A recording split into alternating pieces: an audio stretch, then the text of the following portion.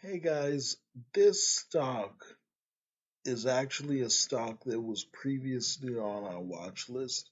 About a couple of months ago, it moved up. I took it off, and now it's dropped again. So I've added it back. That is IDACorp Incorporated. You see that it came down a few weeks, dropped sort of significantly, moved sideways for a couple of weeks, and now it really dropped this week. So it's back on our watch list.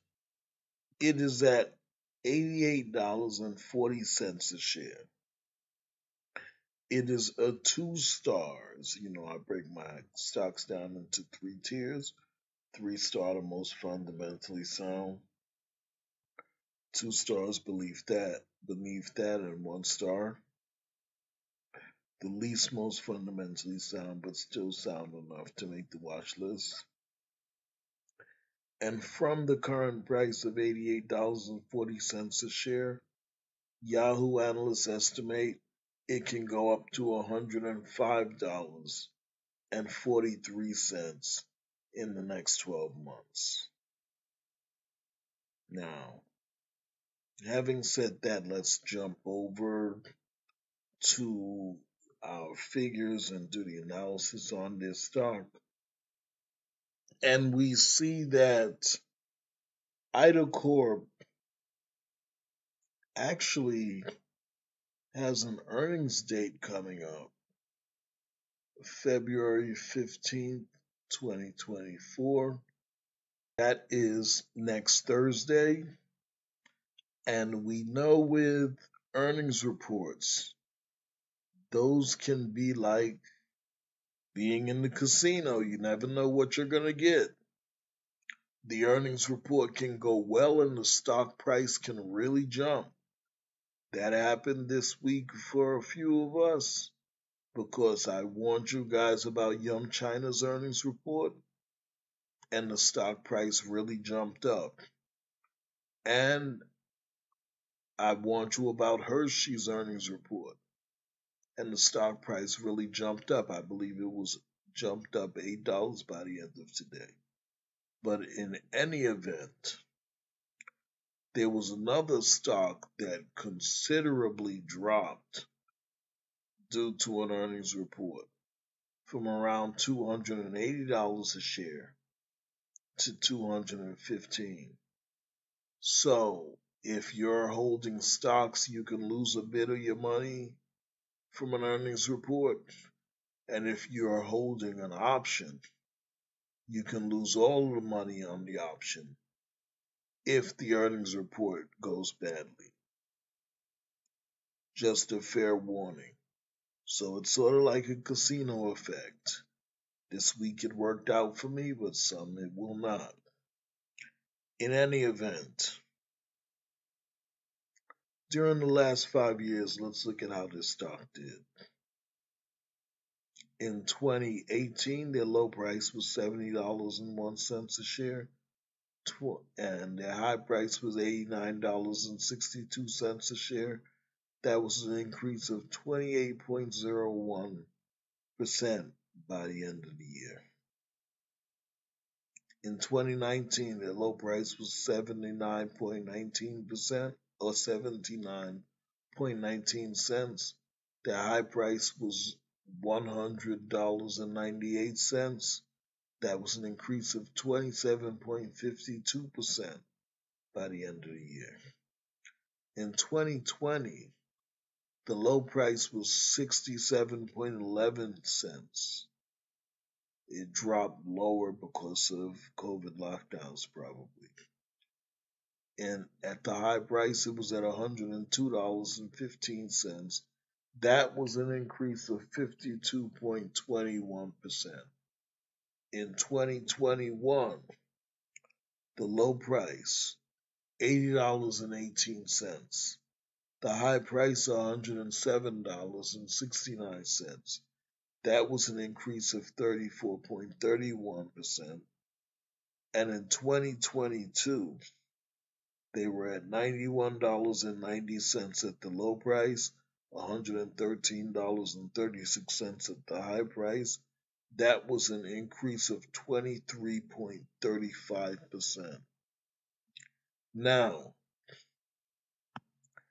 as of this year, we caught them at $88.40 at a PE of 16.49. If they move up to $105.43 a share, like Yahoo analysts estimate, that would be an increase of 19.26% during the course of this year.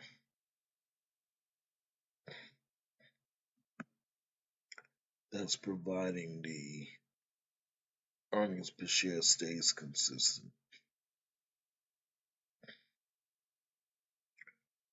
Now let's look at the fundamentals. And if we want to jump down to the income statement,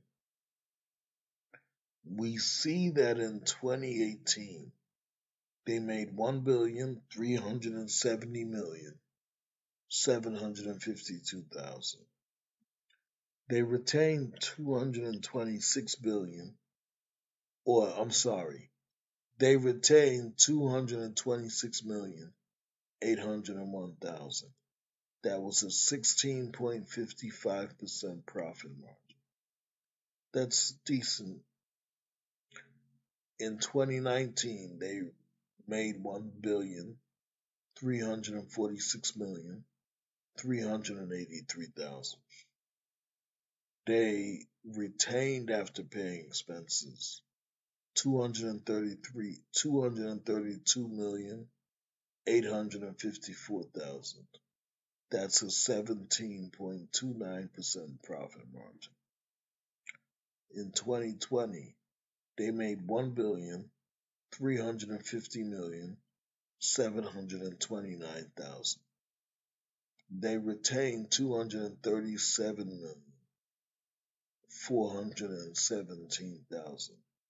That was a 17.58% profit margin. In 2021, they made $1,458,084,000. After paying expenses, they retained $245,550,000. That's a 16.84% profit margin. And in 2022, they made $1,643,981,000. They retained $258,982,000. That's a 15.75% profit margin. So their profit margins across the 5 years are not spectacular, but I'd say they're decent or good. If we go down to their return on equity, in 2018 it was 9.55%, 2019 9.43%, 2020 9.25%, 2021 9.18%, and 2022 9.20%. So their return on equity is consistent across all 5 years. And I'd not say it's great or spectacular. I'd say it's decent. Debt to equity in 2018, 168.66, 2019, 168.81, 2020, 176.46, 2021, 169.53, and 2022, 168. So their debt to equity is decent and consistent as well. So we see that their current assets exceeded their current liabilities all 5 years. Same thing for total assets and total liabilities. It's a decent balance sheet. Now, this company did pay a dividend, $121,421,000 in 2018, $129,677,000 in 2019, $137,813,000 in 2020, $146,119,000 in 2021, and $154,287,000 in 2022. There was no changes to capital stock. They didn't buy more shares, they didn't sell more shares across those 5 years. But as far as free cash flow, they had $213,773,000 in 2018, $87,920,000 in 2019, $77,193,000 in 2020, $63,265,000 in 2021, and $81,304,000 in 2022. And after paying off their dividends, in 2018, they still had $92,352,000. In 2019, they still had $41,757,000. In 2020, 21, and 22, we ran into some problems. In 2020, 21, and 22, they didn't have enough free cash flow to pay out all the dividends that they paid out. So, in 2020, after paying out the dividend, it was negative $60,620,000. In 2021, it was negative $82,854,000. And in 2022, it was negative $235,591,000. So, and I believe their free cash flow was positive all years except for the last one. In my opinion, they maybe shouldn't even have given a dividend until they got that money straight. In any event, this company they last paid an 83-cent dividend. Their beta was 0.57. They're moving slower than the general market. The outstanding shares were 50.62 million. And of those 50.62 million, 0.46%, half of 1%, is owned by insiders and those working for the company. And 87.25% is owned by large banks and institutions. Their dividend yield was 3.71%.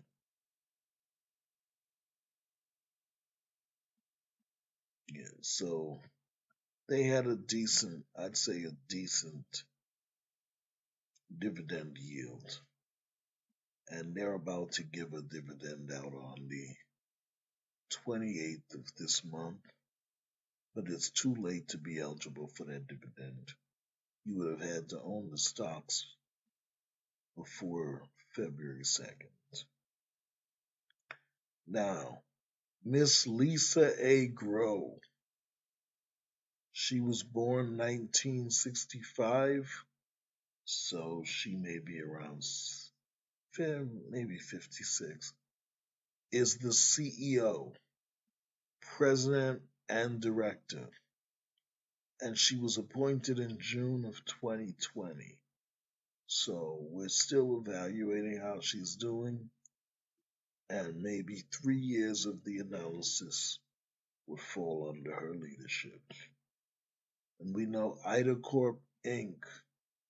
is in the utilities and regulated electric industry and the utilities sector. So that's it for the analysis on this stock, guys. Have a great night, and I look forward to speaking to you in the next video.